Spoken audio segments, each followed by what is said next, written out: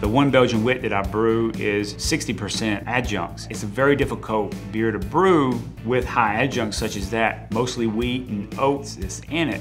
So I keep getting stuck mashes and beer filtration. I get a collapsed bed, and it was very difficult. Whenever I first started using the Ultraflo Max, I dosed it in and I didn't get a stuck mash. Filtration was really good, and I wasn't expecting to get the efficiency that I had received off of it. So on that beer, I was getting back a 15% increase in my efficiency on it. So when I brewed it again, I tried to keep the high efficiency, but get my alcohol down some, so I started cutting back on my materials. I've cut back 8% on the materials that's for that beer, still getting a 15% improvement in efficiency on that one beer.